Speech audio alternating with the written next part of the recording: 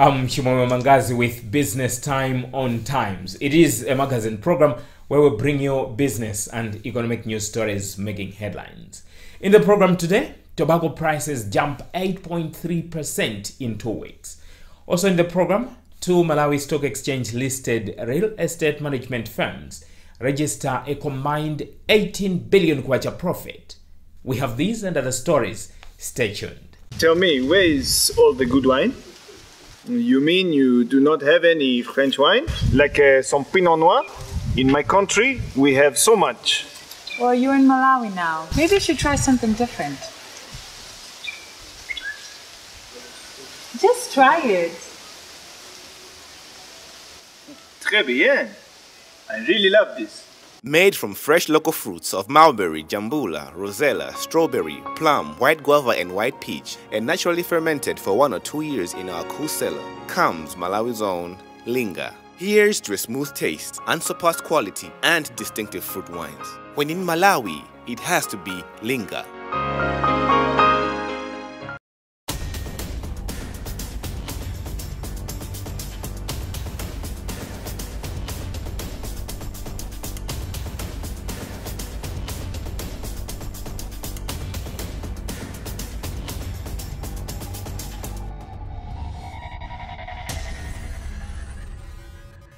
Hello and welcome. Figures from Auction Holdings Group have shown that prices being offered on the tobacco market this year are a bit higher compared to last year.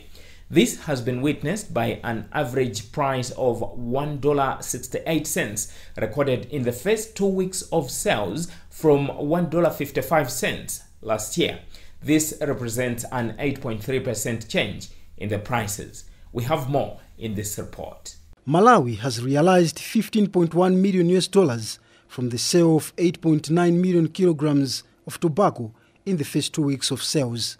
This represents a 69.6% increase when compared to the $8.9 million the country realized during the same period last year after selling 5.6 million kilograms of the crop. Tobacco Commission Chief Executive Officer Joseph Chidanto Malunga says worrisome are rejection rate trends which have remained higher than last year.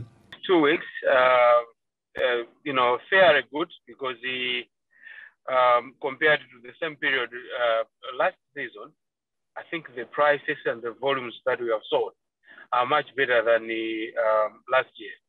For example, we have sold nearly 9 million kilograms of tobacco, while last year, the same period, had sold about 6 million.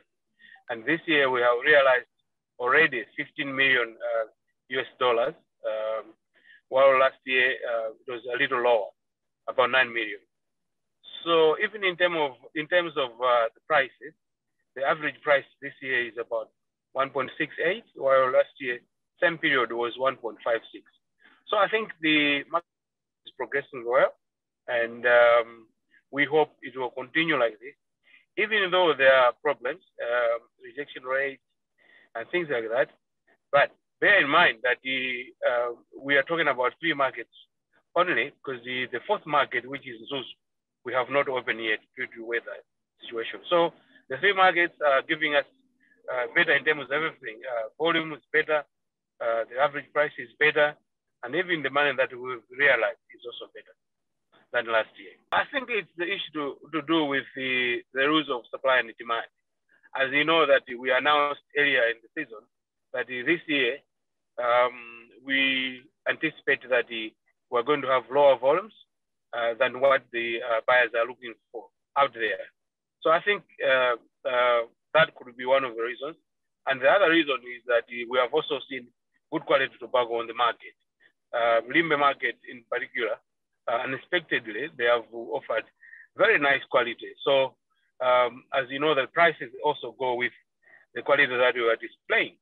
So the issues of quality are good, and also that the volume out there is smaller than what the buyers are looking for. So probably those are some of the reasons. High rejection, you have to realize that we are at the beginning of the market season. First week, second week, and normally the growers, they don't bring their best crop at this time. So they wait, way into the season and then bring their best crop. But it is also an issue to do with grading. Sometimes when a buyer rejects, basically is saying, can you regrade this? Because if you have a bad grade, you make sure that you put all the bad grade in one bale. A good grade, the same thing. But if you mix bad and good, it is not good at all. So those are some of the things that we are telling our growers that when they're baling, they have to make sure that they put one grade in one bale and then the other grade. But it's a continuous education. We are continuously telling our growers what to do. And like I said, probably sometime way into the market, things will improve. See how much we're going to get, but we know that our projection is we're going to have around 124 million kilograms of tobacco. And looking at the average price, I don't know how much we're going to get, but let's see what happens. Otherwise, we are expecting to sell more than 120 million kilograms. So if the average remains the same, then probably we'll realize the product of the average price and the volume that I'm talking about. Well, this year is a little higher in terms of rejection than what it was last year. Like I said earlier, there are so many things that attributed to that. One of the things is also that some of the buyers that registered to buy this year have not started buying yet. And most of those are the ones that buy on auction. So our traditional buyers, most of them do not buy on auction. The ones that emerge during the season are the ones that come and buy on auction. So most of them have not started yet. We're still engaging them in terms of finding out the reasons why they are not on the market yet. So like I said earlier, as we progress inside the market season, most of these things will improve. President of the Tobacco Association of Malawi, Tama Trust, Abiekali Mabanda, expects farmers to earn more from the crop than last year. Looking at the prices offered on contract, the farmers think they may have just a little bit higher than last year's marketing season. Tobacco remains Malawi's major export crop. However, its production has been on the decline in recent years, resulting in reduced earnings from the crop. Last year, the country sold 112.89 million kilograms of tobacco, realizing $173.5 million from the green gold. The earnings were 27% below $237 million realized during the 2019 season. Staying with the tobacco theme, the Agriculture Research and Extension Trust, ARED, has raised 4 new dark-fired tobacco varieties that are high-yielding and disease-tolerant. The varieties are expected to be available on the market from this month. ARED Chief Executive Officer Albert Changaya explains more. From ARED this year, apart from the normal Bele varieties, where we have ABH 12, ABH 31 and ABH 43, we have released new dark-fire hybrid varieties. There are actually 4 of them. These are very high-yielding and resistant to soil-borne and foliar diseases. And actually the demonstrations that we had this year, or the research trials that we had, were actually showing a big difference between these hybrids and the varieties that we released before. Because most of the old varieties, they went down to Fusarium wilt and also Alternaria brown spot, but these ones were very, very resistant and they were standing out. So we would encourage the farmers to actually use these new hybrid varieties for dark-fired. And apart from that, of course, we have the normal flu-cured varieties, like the AFH 1, 2, 3, 4, but we released new ones, AFH 5 and 6. These, for the farmers who do not have maybe enough curing space, they give a breather because they don't ripen so fast. They are quite good and the quality is very good. So the farmers would enjoy, harvesting at their own pace and using them. The estimated yields are ranging from about 2.5 tons and above, which are quite high. And some of them are even going to 2.7 or even 3 tons per hectare. So being hybrids, it means they are very, very high yielding, and we are actually proud of them. And we would encourage farmers to use these, varieties for this season. But maybe as an advantage while describing the varieties, I just want to warn farmers that when it comes to time of selling tobacco seed, there are a lot of dubious characters who bring in fake seed from I don't know where on the market. They flood the market. But I just want to ask the farmers to guard against buying fake seed. They should make sure that either farmers are getting seed from ARET, they are buying from ARET, or they are being given by contracted buyers. That would be that's the way they would do, because one, we don't want to have recycled seed on the market, and I think this message should come strong to the farmers that we've seen in the floors here that any tobacco coming from Chizewe or recycled seed is being rejected, so they have to guard against that. So we have the certified seed and we have the right varieties for them to make profit. The real estate industry seemed to have had a good year in 2020 owing to huge profits companies in the sector have posted. For example, Malawi Stock Exchange listed Mpiko and Icon Properties have registered a combined 18 billion kwacha profit in the year. Justin Quayle has more in this report. According to financial statements from the companies, Mpiko has posted a profit after tax of 9.2 billion kwacha and 8.8 billion kwacha for Icon Properties. Mpiko attributes its profit to a one-off deferred tax adjustment of 2.5 billion kwacha following the recognition of the corresponding asset.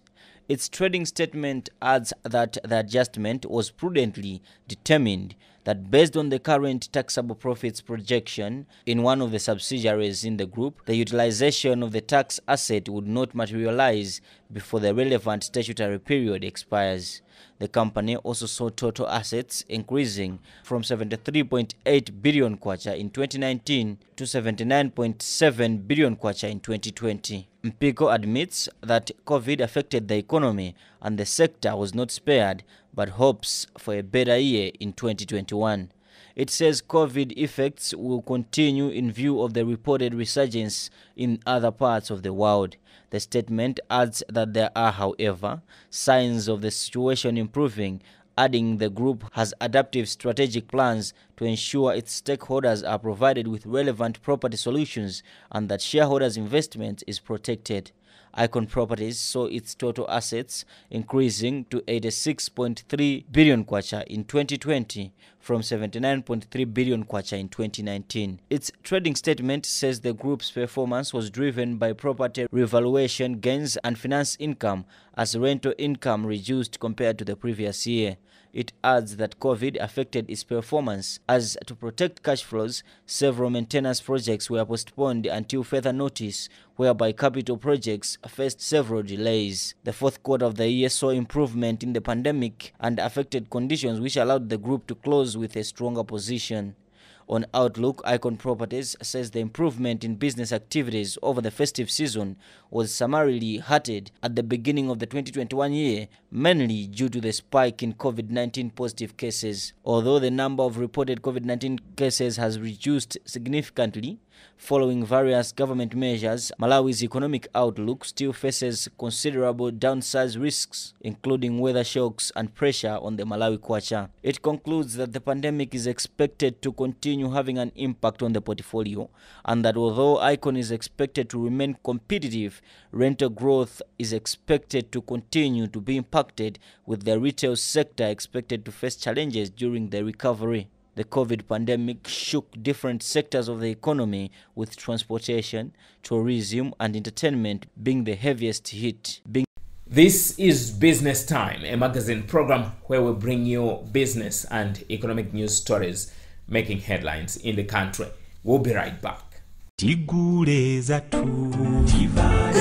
Zinenenji. Nsomnali muno. Ya, ndimatsa kulya ruzina ndizina mwali. Kumande mwashopata. Sugar, apo tukona nkaka. Umatu masambati ndi mulibe umwe. Alamwa kuti samwati yo masamba.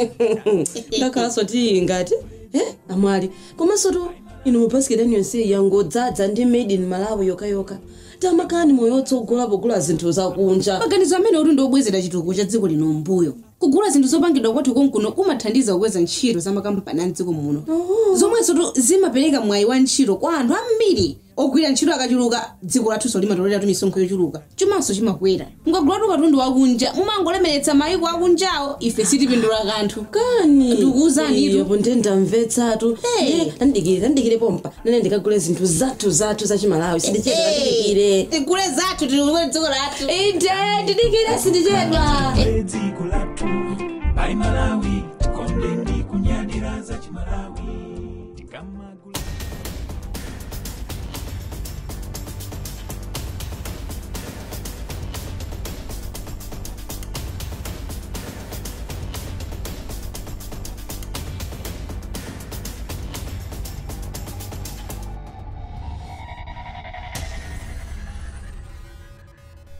Welcome back. In recent months, financial institutions, especially commercial banks, have come under heavy criticism for huge profits they posted in 2020. Critics say the development portrays how the institutions did not caution customers during the COVID pandemic. But similar trends have been seen among microfinance institutions and savings and credit cooperatives alike. But what was the secret to such huge profit? Steve Chilongo is president for Umozi Sacco. We are equally surprised and we thank God because we feel God has been a driving force. Our members have been patronizing the institution. Much as liquidity was a problem to most SACCOs, liquidity was not a problem to Umozi Sacco. And maybe the asset that we use most is group loans. We are a payroll-based institution where once one gets a loan, it is deducted on the payroll. But we have this group loan as one which ensures that we have liquidity all through, simply because once the loans are collected by the treasurer of respective groups, they bring cash to the office. So the flow of business, the flow of operations has been easy to us. The future is bright, so bright. I am optimistic that we'll hit more than $1 billion. Last year, of course, our assets were 810 million. And then this year, despite COVID, we have hit 1,182 million. A clear indication that despite the hassles that we have gone through in the COVID era, despite, of course, the fact that we are also having the third wave, we are hopeful that we are going to excel, and then, God willing, next year we might hit 2 billion as in assets. In fact, we need to appreciate we have registered a profit which is huge, and then if we do not give out dividends to our members, then we are not appreciative. Remember, when you are doing business, a customer just needs a small token of appreciation. That is a driving force to continuity in business. So they'll give us more business simply because they know we appreciate what they have done. And Ezekiel Tindwa is Business Development Manager for the Malawi Union of Savings and Credit Cooperatives.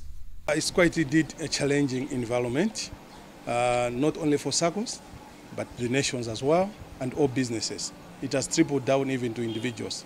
However, I would like to say that some SACCOs, they have taken COVID as an advantage because they have come up with new products responding to the environment. But some SACCOs have been heavily affected.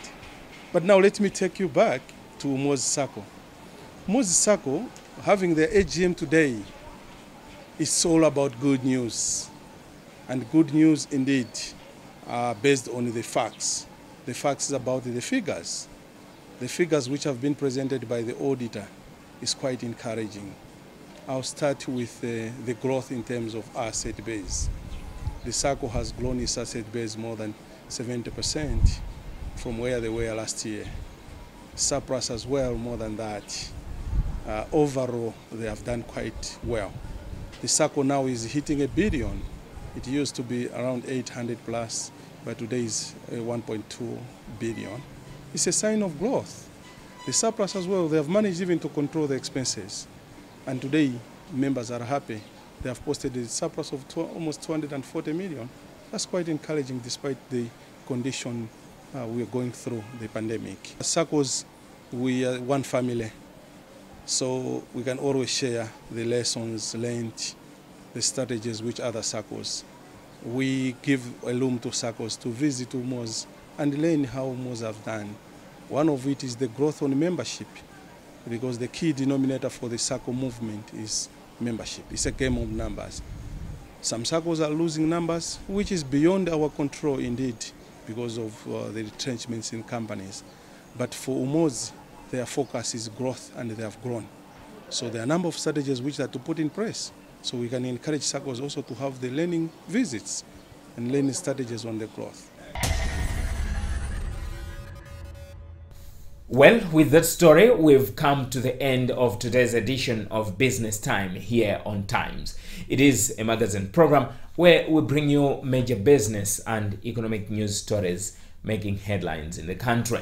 On behalf of the entire production team, I am Chimoyo Mangazi. But always remember, if it doesn't make money, it doesn't make sense. Bye for now.